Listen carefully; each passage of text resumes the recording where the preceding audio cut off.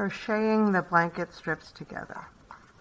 I'm going to use a new strand of yarn, not the tail, not the existing tail. So first I'm going to join at the corners, the bottom corners, the two pieces, by going into the space at the bottom corner on each piece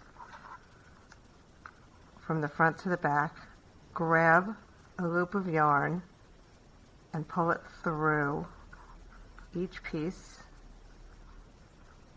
and then grab a loop and pull through there to make a slip stitch. So now I have one loop on the hook.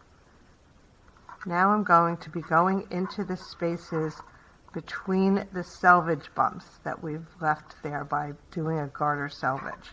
So I'm going into, first I'm going to hold the yarn in the center to the back.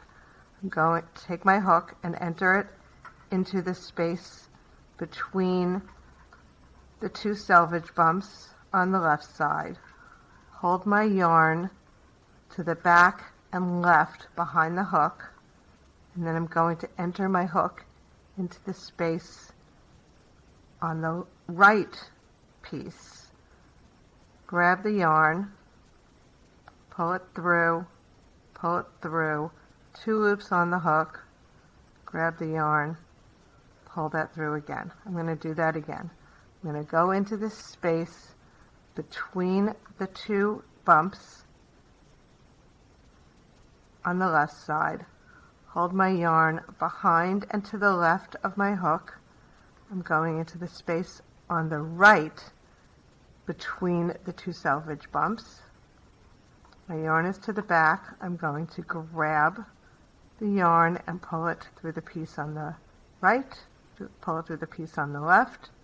Now I have two loops on the hook, and I'm going to grab and pull through.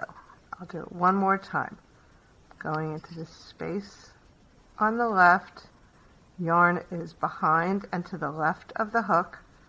Going to the space on the right, grab the yarn, pull it through the space on the right, left, grab, pull through both.